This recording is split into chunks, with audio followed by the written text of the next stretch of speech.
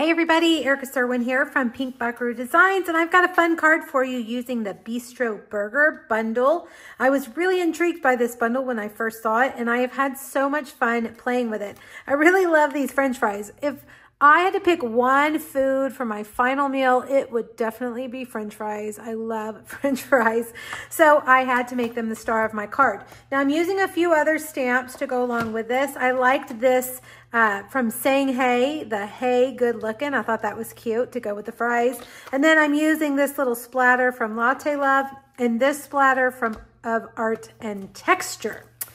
Okay, we're gonna do the French fries first, and we're gonna watercolor them. So I'm gonna stamp them first on watercolor paper in Stays-On Black, like that. And I am gonna do something, let's see, I didn't get my grid paper, but I'm gonna stamp the bottom of them because we're gonna cut a few of them off for the inside of the card in a minute. So I didn't make my paper quite big enough to stamp two of them, but that way we've got a few to cut out for the inside of the card. All right, I'm gonna start with crushed curry, and I've got my block here, and put some ink on that, and then I've got a water painter and some water, and I wish I had gotten my grid paper. I may have to get that in just a second. But let's start by getting some water, putting it there, and then just going in and coloring these French fries. When you buy water painters from Stampin' Up, you actually get 3 in the pack. And one of them is the fine tip, which is what I'm using. I would recommend that you use that for this. It's great for like precision, being real precise here, staying in the lines. You also are going to get a fat brush, which is great for making backgrounds. And then you're going to get one that's kind of a mid-size, which is great for, you know, lots of things. I use that one quite a bit. Making backgrounds as well, coloring larger images, and even splatter. All right, so I'm going to go in, just finish up coloring these. Now, if you don't want a watercolor, we have lots of choices. One good option would be our watercolor pencils, where you just color them and then you go over them with a water painter, and it gives you the look of watercolor, and you really don't even have to use that much water. You can also use one of our blender pens. You could use our Stampin' Blends, which is usually my choice when coloring, but I wanted to have a little fun with these, so I decided to pull out my water painter. All right, so down here, just a couple of these coloring to cut them out. Now, what you can do to add a little bit of variation, I'm gonna get my pecan pie, and I've got water there, or I've got some ink down in the lid, and I'm just going to take some and just kind of add it in here to give kind of, you know, that darker look where the French fries kind of get overcooked maybe a little bit. And we'll put all that in there like that, just dropping it in a little bit.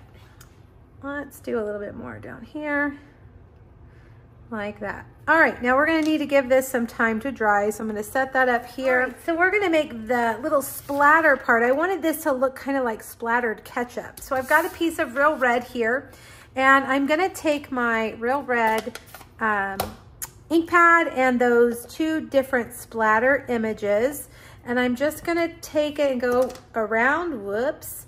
Let's see if we can fix that. Good thing it's a splatter image, right? And I'm just gonna kind of, I'm turning the stamp, I'm turning my paper so that it's different. It's not all the same. And then I've got this other splatter that gives us kind of a little bit of a smaller splatter that we can fill in like that. There we go, like that. Okay, so we've got that, and I've got the second largest stylish shape circle that we'll use to cut that out. We're going to stamp our 2 sentiments, and we are going to do a little bit of fussy cutting with the word hey. I'm going to show you kind of a trick for getting that done. So pecan pie for hey, and then Real Red, should have left that open. real red for good looking. And I'm gonna do that down here on the edge. That way I can just chop it off and it'll just be like a rectangle. All right, now to fussy cut your words, one of the things that I like to do is to take my pencil and I just go on the outside of my word and I just create a bubble around it. Remember when we were in high school and we would draw bubble letters? Did you guys do that? That's kind of what this is. You're just gonna go around and you see how I made a mistake and I can use my eraser to fix my mistake. If I were just to go freestyling with my scissors and I was to make a mistake, well, I can't get that exactly how I want it, then I couldn't undo that. You know, once you make a cut, that's it, right? You can't uncut. So if you do this with your pencil, you're gonna be a lot happier with the results because you're gonna kind of plan it out, if you will, with your pencil. And that way, now you really just take all the guesswork out of it and you're just gonna follow your pencil line with your paper snips. Stay right there. And then when you're done, we'll take that eraser and erase any of the fine lines that may be left from our pencil. All right, so let's go all the way around. Now, if you didn't want to do this, another option would be just to stamp it maybe on a banner or cut it out like a rectangle like we're going to do with the other part of the sentiment as well. All right, that looks pretty good. Now I'm just going to take this and erase any of those pencil lines that are still there. Down here we've got some. All right, so now grab your trimmer and chop that off and chop that. Okay, let's bring over our cut and emboss machine. We're gonna cut out the ketchup. See the little ketchup cup? We've got a die for that. Here's the cup right here. And then the ketchup that goes on the inside right here.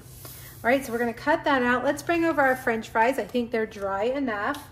We'll get the French fry die as well, and we'll cut all of this out at the same time. All right, when you put your circle, you wanna have it up towards the top, centered in the top half. Let's bring it down just a little bit. I'm gonna leave some room for those little white banners too. All right, so there's the cup. Now I've already cut out the little triangle banners. So if you're making this, make sure you grab that triangle banner die. It's in this set as well. And set it down on there so you can cut that out at the same time. All right, run that through very carefully. We don't want anything to slip.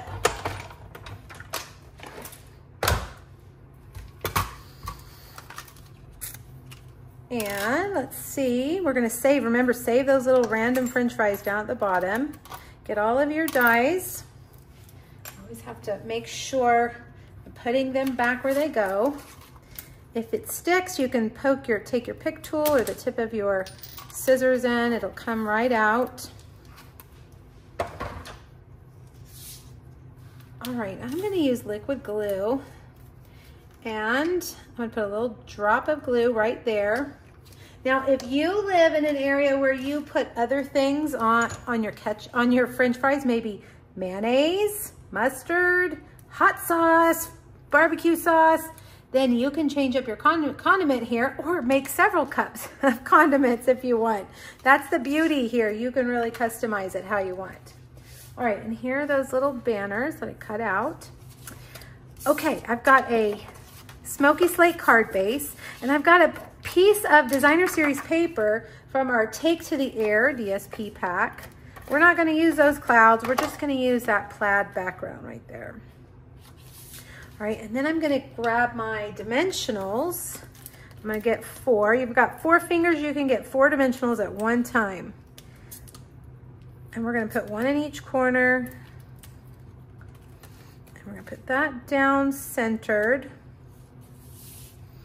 All right, and then get your French fries I'm gonna put those about right there. I'm gonna put the ketchup behind them, kind of like that. All right, and then we'll get our hay. And I'm gonna have that dimensional kind of stuck down there in the circle. And then this one, we need many dimensionals, which I don't think I have. So if you're ever in a pinch, you can cut off this little edge right here, and it's pretty skinny. Or you can cut your dimensionals in half. Hey, good looking. Now, let's put some banners up here. You only need 3. And if you use glue, it's gonna give you the chance to move these around. You might have to kind of adjust them as you set them down. That way they're still a little bit wet, like that. I think I've got 2 stuck together right here. Well, if I can get them apart,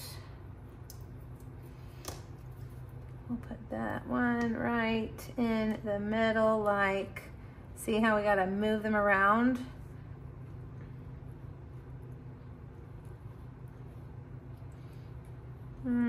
Let's see, I'm gonna have them overlap a little bit more. Oh my goodness, I'm just making a mess of this, you guys. Let's try this. Okay, take your pick tool. There we go. All right, now, super cute, but let's add a little bit of fun to the front. These are the adhesive backed dots for days. If I can get them off of here. I'm gonna put one there, and I'm gonna put one down here. Well, I'm just really on the struggle bus today with these nails. They're a little bit too long for me right now, and I just am struggling. All right, there we go. I thought maybe those look like a little bit little drops of mustard. There you go. Oh wait, we got to put it on the inside. I forgot. Hold on. Remember those extra French fries that we made right here? I'm gonna take just a piece of white cardstock, and I'm gonna put a splatter of ketchup right there in the corner, and then take your snips and cut out a couple of French fries. You can do 2 or 3. And we're just gonna adhere them in the ketchup, kind of sporadic, kind of like that. And we'll do one more like that. All right, so let's put a little bit of glue, Might take your pick tool right there and right there. And that's just a fun little added surprise for inside your French fry card. All right, you guys, make sure you click the link here on YouTube. There is a free PDF on my blog, as well as 2 other projects that will show you 2 fun ways to use the Bistro Burger stamp set. And let me know if you have any questions. Happy stamping. Bye, everybody.